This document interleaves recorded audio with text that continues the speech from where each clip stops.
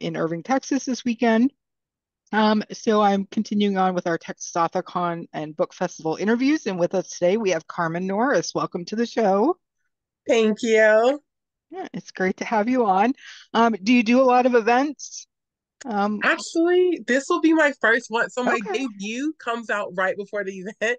So this is okay, gonna be my first one. So all new to me. okay. All right, great. Well, Texas Author Con last year was my first event as an author. Um, Nice. and I just did Scares That Care in Williamsburg. Um, So yeah, it's fun. It'll be a great time. Merrill is a great host of the event, so he makes everybody feel welcome. And I usually just wander around and talk to everybody. So I'll be stopping at your table for sure, just to say hi at least. Um, yeah, it's a great event, and it's much bigger this year than it was last year.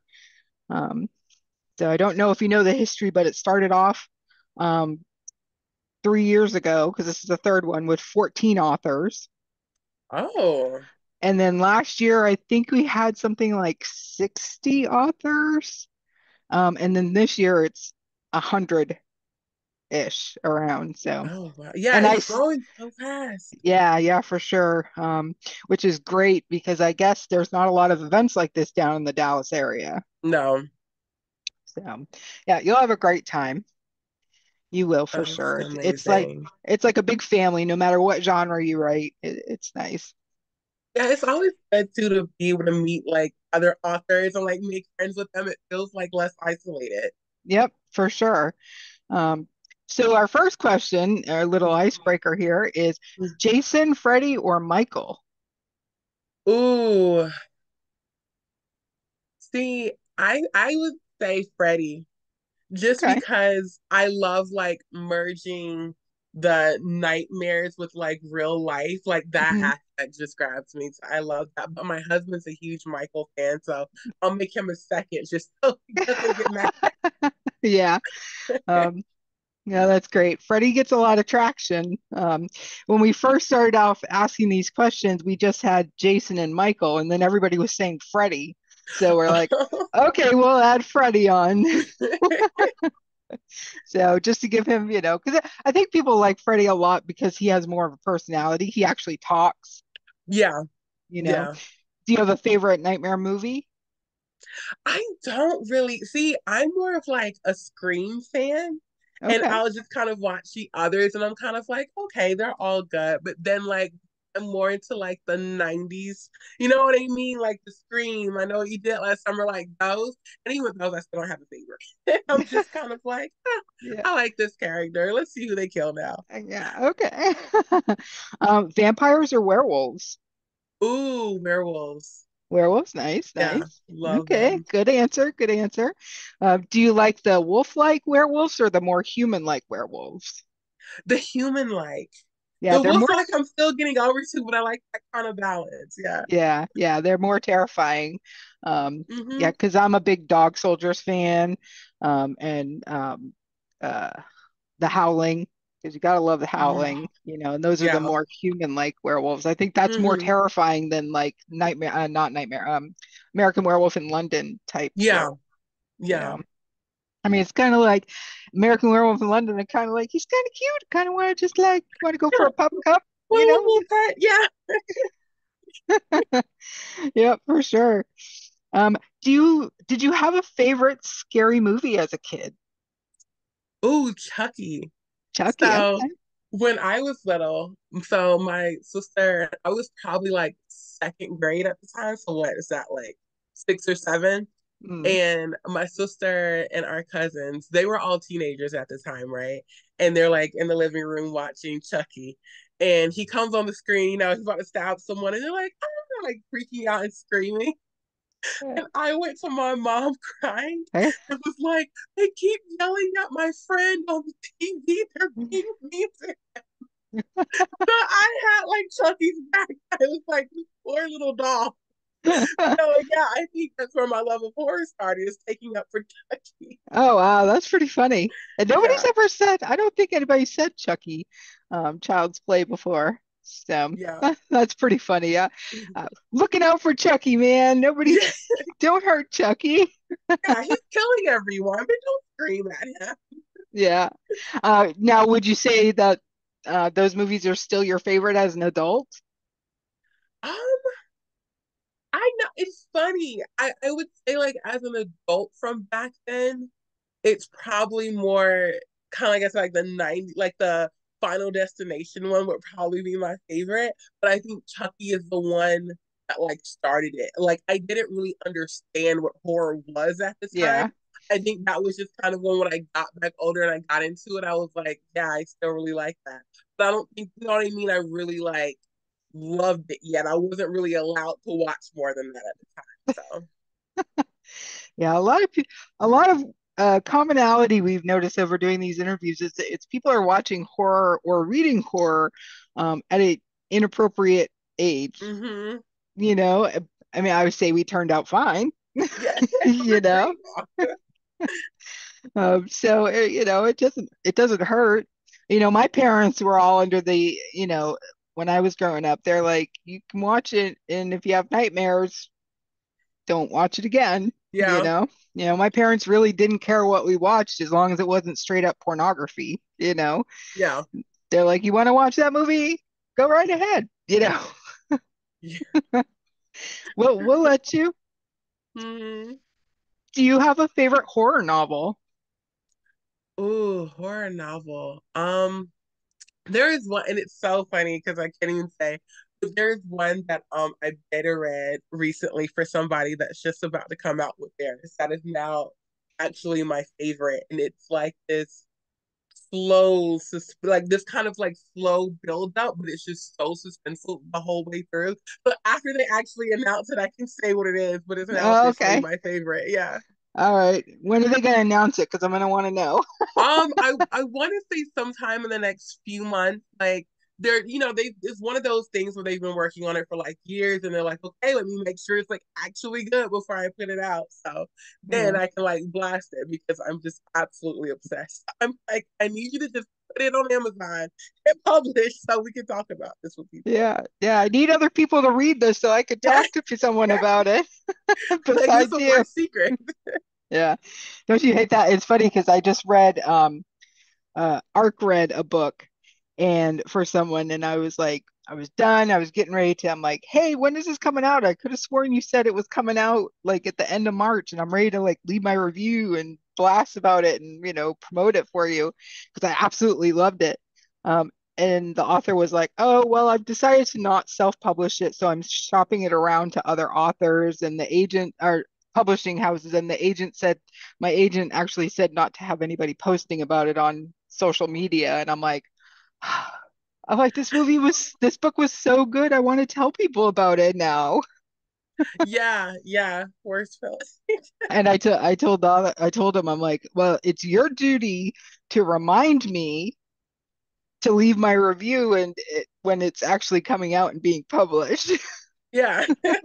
So I know one other person that read it as well as an ARC reader. So her and I were able to talk about it together. That's It's like, oh, it good. was so good. She's like, yeah, it was really good. And I'm like, I can't tell anybody. So yeah, a little relief. Yeah. Yeah. I'm like, I just want to tell people. Now, if someone came up to you and said, hey, I've never read a horror book before, what do you suggest I start with? What would you say?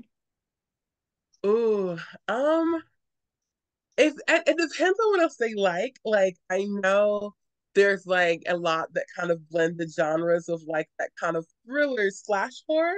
Because I feel like you could go for like the really dark stuff, or you can kind of be like, let's ease into it just so we don't scare you away from the genre.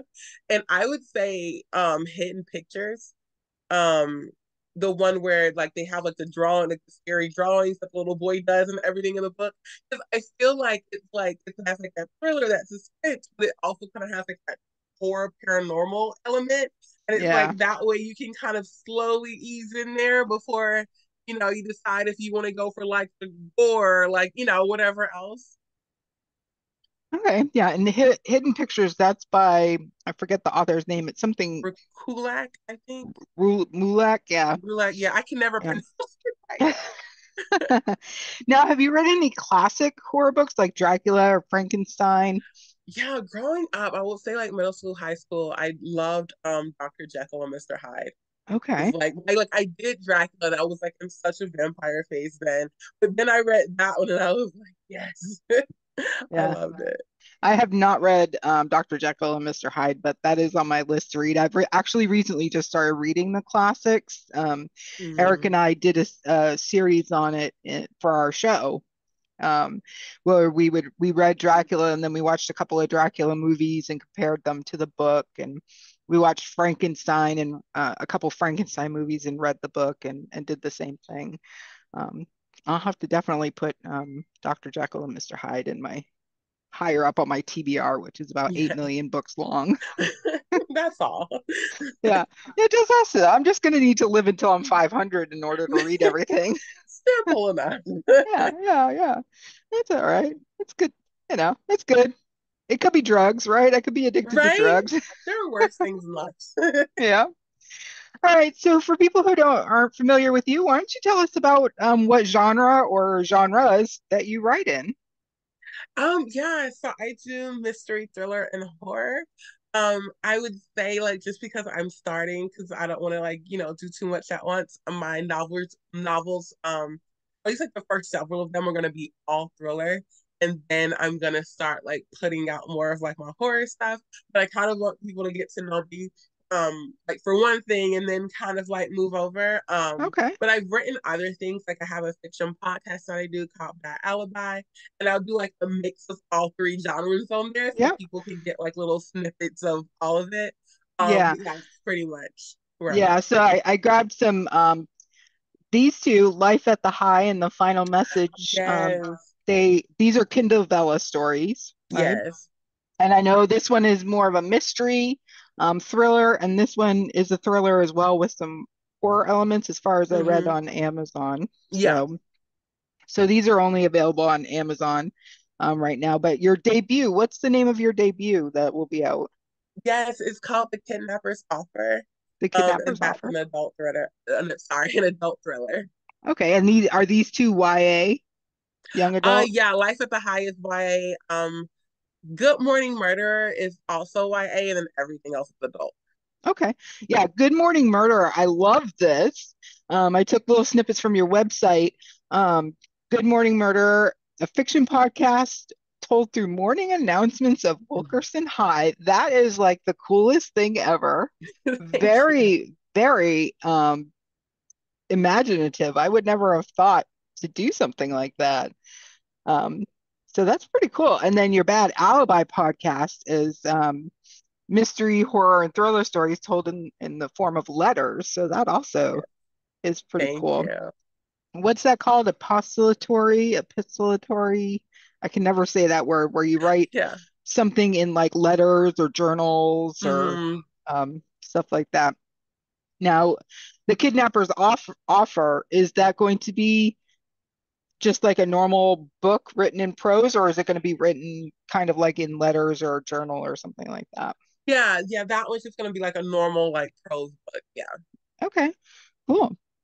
Yeah, so those are all interesting. I definitely am going to have to start listening to your podcast because those are pretty interesting ideas on how they are, and I want to listen to them and see what you got going on there. I'm Yeah, all I'm for mhm. I'm all about like interesting things, Yeah, told different ways. Um, so yeah, that's going to be fun to yeah, listen for to. the for Good Morning Murderer. So I wanted to do a second podcast because I just love kind of like telling stories in that format. And it actually came from Life at the High. And I was like, oh, how can I like tell this story in like a podcast format without other voice actors? Because it's just me. And I was like, oh, I'll do like morning announcements and tell the story that way. But then as I started writing it, it just became like its own like weird kind of wacky thing. And I was so then like the story of Life at the Highs just kind of became this quick little side story in the first season. And now it's just moving on and it's just morphed into its own thing now. So yeah, Oh, and it cool. initially came from that. But yeah. Yeah, so Wilkerson High is the high school in Life at the High. Yeah. Nice, nice. So it's kind of tied all together. That's great. Hmm. I love that. So tell me about your writing style. Are you a plotter or a pantser or a panic writer like I am?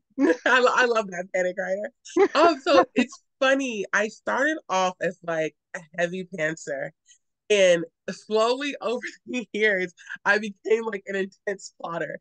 It was like every time I would try to start writing something new, I was like, okay, I'm gonna pants it, but then I'm just gonna do like this quick little outline.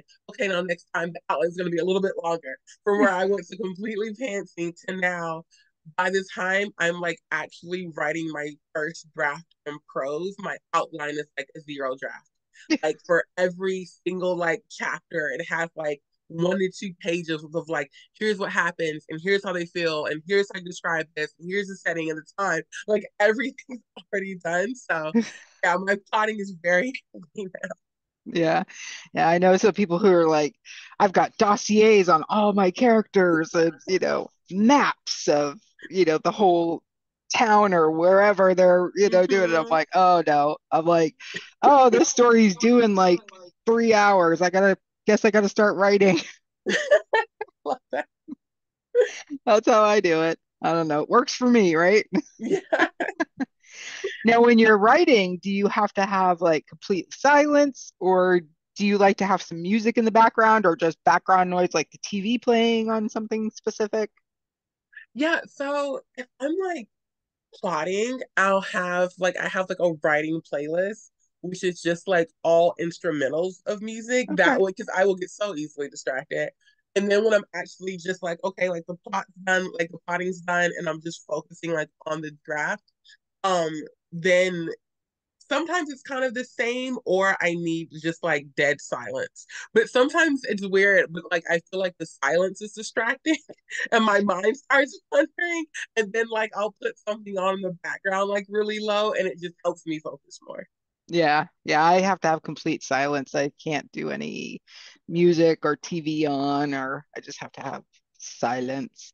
Um, and a lot of people have said instrumental music, because if there's words, they'll get distracted, Mm-hmm. by Eric once said, "Oh, I'll start typing out the song." Yeah, I like that. When you're writing, do you strictly go right to your device, your computer, your phone, whatever, or do you handwrite portions of it? So when I'm doing like all the plotting, it's handwritten in a notebook.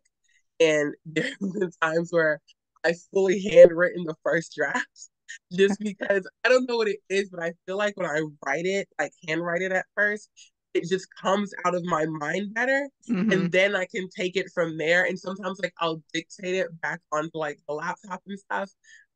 But then as I'm doing, no, even or if I'm typing it, no matter how I'm doing it, as long as it was handwritten first, it's so much better than when like I have it like on like some kind of electronic device. I don't know like why it just seems like the story improves on that second time around. Nice. So besides your debut that's coming out, do you already have um, thoughts or outlines or at least thoughts on what your next few books will be or your next one or two books will be? I love this question. So I have the debut that's coming out. I've written two other novels already Uh, that's gonna come out after that. Yeah, I okay. really had to make myself just go on and say, we're gonna get this one done and we're gonna put it out. Like, what are you waiting for? So yeah, so I already have the next two written. They just need to be edited. And now this past week, I just started writing the fourth one. So Awesome. definitely stopped out. So I guess that'll work when I'm trying to publish. Exactly. You're like, oh, I really need to put something out. Well, I got this one over here. Let's just get Yeah. it. Let's just get it done. Um, so are you self-publishing or are you going through a publishing company? Yeah, I'm self-publishing. I tried for years to do like get the thing where I like get an agent and like hope for that. And actually that's what made me do that Alibi podcast. So that was the first one. Is I was like, I really want an agent, and this is, this is like the route you have to go, right? And I was like, you know what, I'm kind of tired of like getting rejected or just not hearing from somebody at all. And I was like, man, at the end of the day, what I really want is just for people to be able to read the stories that I write. And I Hmm. was like, okay, well, how can I do that while I'm waiting for this agent to finally say yes to me? And I was like, oh, like I'll start writing these stories and I'll put them in a podcast. I'm like obsessed with listening to those. And then I was just talking to somebody in a writing group about it, and they were like, "Oh, so you're a self-published author now?" And I was like, "No, I don't have a book out." And they were like, "Yeah, but you wrote things and you published it, so you self-published something." And it was like this epiphany, like a rainbow was just like poured a pot of gold over my head, and I was this was the greatest feeling ever. And then I was like, no, no agent, no publisher. Like, I love this. So then I was like, okay, I'm gonna self-publish everything and Yeah. started working on like getting this debut edited. And I was like, nope, this year in 2024, this is when I'm gonna do it. Like, and yeah, and it just kind of fell into my lap to go from like trying to go the trad route to going the self-pub route. Nice, nice. Yeah. You get more control when you self-publish. I mean, not Mm, every publisher is like, you know, we need to use this cover or we need to use, you need to take out this part of the book and replace it with something along these lines or, so when you self-publish, you definitely get more control over when it's released and how it's released. The only thing that's bad is you're in charge of all the promo and all that stuff. yeah, And that could be a little overwhelming, but you do what you got to do, right? To keep true, control. yeah. So I got a question for you. Do you ever think at some point in the future you might take the stories from Bad Alibi and Good Morning Murderer and put them into a collection? You know, I've thought about it and I always wonder, I'm like, would people read it? Or they'd be like, I can just go listen to it on the podcast. See, okay, no, no, not one person that way. Yeah, I always like wonder about it. And I'm like, oh, this would be like really cool. I could like add to them and everything and like make it really special. And then I'm like, oh, but what if nobody does? And I always get kind of weird about it. But yeah, I'd love to do something like that. Yeah, I think that would be really good. I think that would be cool. Um, Especially Good Morning Murderer, because I think as YA, I think it would be very popular. Um, and I would totally read it. So, you know, I would read it. That's for sure. But yeah, do it. Do it. Yeah, I'm gonna just go for it. Yeah, Yeah. that would be so exciting. Yeah, it might well. And I'm assuming the stories that you write for those two podcasts you still keep, right? You have Yeah, them, somewhere. So it's gonna be easy. true. Um, so and then if you're like in the middle of writing a big project and you're like, oh, I really want to put something out, you've got all these things you can just, Yeah. Just like get the next them. thing's already there. Yeah. Yeah, yeah, exactly. So you can like keep them in your back pocket for when you really want to put something out. Um, just go there. So just I because love that. I'm greedy and I want to read your stuff. So I'm not mad at that at all. um so yeah. So tell me, besides obviously selling books, what are you looking forward to most about attending Texas AuthorCon and Book Festival? Really just connecting with other authors, especially because like how we have our group chat. I'm like, oh, everybody's so nice and friendly. Like this is like really cool. And I don't have like a lot of other like author friends that are especially ones that are like, I'm publishing and I'm doing this. Like I have like most of the people I know are like, I'm working on it, I'm thinking about it. Maybe I won't. So it's nice to be around other people that are like, no, like I started and I keep putting my books out and I'm like, that are kind of like, yeah, I went for it and I'm still doing it. Like that would Nice. be nice to really be around. Yeah, I enjoy the community. I'm more the horror side, so I have a lot of horror friends. I don't have a lot of author friends who write different genres. Mm, But I still, I'm talking to everybody, learning about what yeah, they read. So it's just great to be, like you said, part of a great community and of authors. And, who knows, you might run into somebody who lives close to you that you could get together for like yeah. little writing dates, you know, Mm-hmm. and like, Be make cool. because I find myself procrastinating. And if I had somebody close to me that I could be like, okay, let's set a date and we're going to go to some cafe, Starbucks or something with our laptops and just write and, cheer each other on and say, you're not leaving here until you write 10 pages or whatever. Um, Yeah. so that would be good. You never know. Now, far are you from Richardson? Like 20 minutes. Oh gosh, yeah, Yeah. you're right Yeah, it's there. gonna be very easy. Yeah. Yeah, you're right there. So that's good. Yeah, I love it, and I'm just the heat is not my friend though. Yeah, That's it's so intense. yeah, I'm not looking for them. When I was there last year, it was like 110 degrees every day. Hmm. Um, and it was just I thought I was gonna like just fry and melt away and Yeah, the heat mixed with my allergies too. They oh go yeah. so well. It's terrible. Yeah. Um, do you know, so you've probably looked like through the list and you've seen in the group chat that we have. Is there anybody in particular that you're looking forward to meeting that's going to be at Texas AuthorCon and Book Festival or just everybody? Everybody, and also David Viergetz. Dear I'm guts? probably like, Oh, yeah, because like he's in, I think it's like the Ream Facebook group, and he'll do these posts about like branding and how he like brands like his Ream and like Patreon and all that kind of stuff. And I'm obsessed with it. And I'll be like asking him all those questions in there. And then I wrote him and I was like, I realized we're both going to Texas AuthorCon, and I was kind of fangirling. yeah. I was like, it's gonna be so cool to actually meet He is him. super nice. He's super nice. I met him for the first time at Texas AuthorCon last year, and then he was just at Scares That Care AuthorCon this year in Hmm. April. So I got to see him there too. He's a super nice guy, very nice, very down to earth. Him and Jay Bauer hang out a lot together because Mm, they do a yeah. lot of writing. So yeah, he'll be great to. He's a great guy.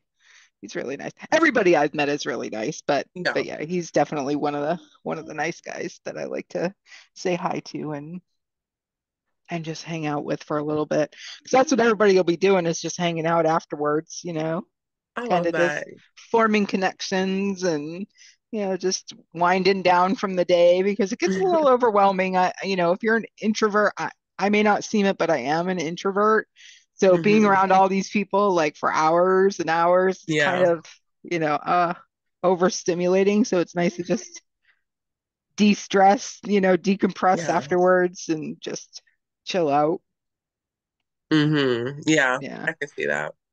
Um, all right. So, um, besides coming to Texas AuthorCon and Book Festival, where can people find your work?